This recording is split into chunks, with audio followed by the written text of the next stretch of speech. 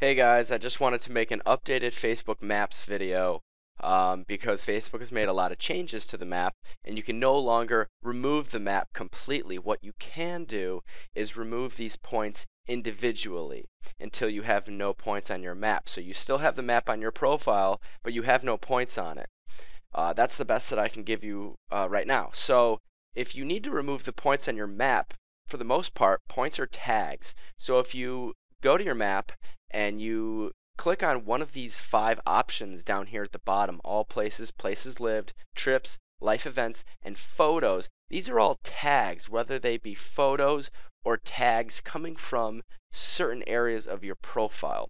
So I'll just start with photos to give you an example. I'll click on photos down here and I'll click on this point.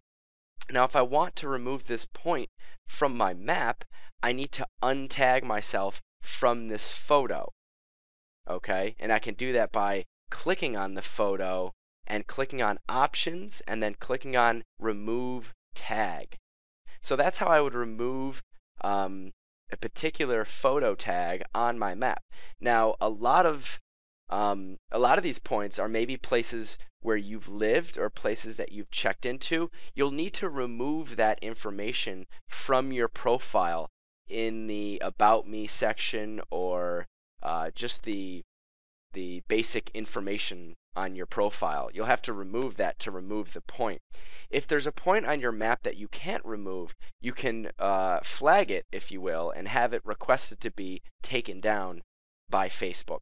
So I hope this video update was helpful and you understand how this works a little bit further.